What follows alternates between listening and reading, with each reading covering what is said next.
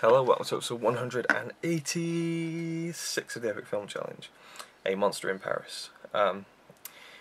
This is an animation film, French animation film. It's in English. It has, I think, mainly American voices.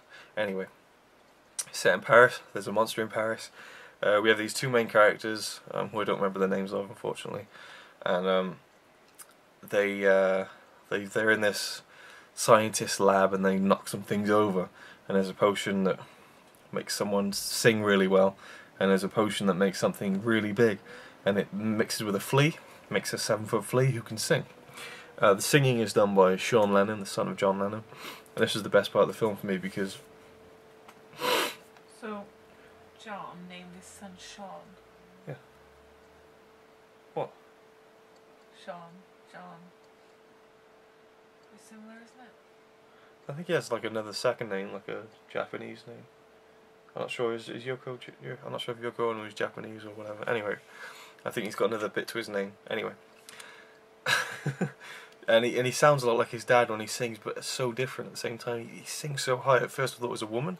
I read before that it was Sean Lennon singing, and I thought, well, it can't be because that's a woman, obviously.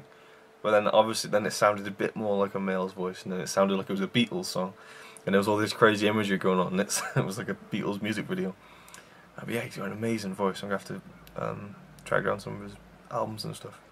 He hasn't made many, but... So yeah, and I really liked that part of the film. I liked how musical the film was, and how the flea not only can sing well, but is really musically inclined. Like he's got this comb when he starts flicking it, like in time with some kind of music.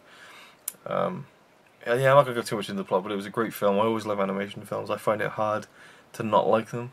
I find it hard to kind of dismiss all the work that's gone into a film that looks like that. And all the Paris background looked awesome. And it was set in 1910 or something like that, when there was a real life flooding of the Seine, the river in Paris. So the river actually went up to the Eiffel Tower, and there was a really cool scene at the Eiffel Tower at the end of the film. Really enjoyed it, but it's not like a classic animation film. So I would give it a 7.5 out of 10. Thanks for watching.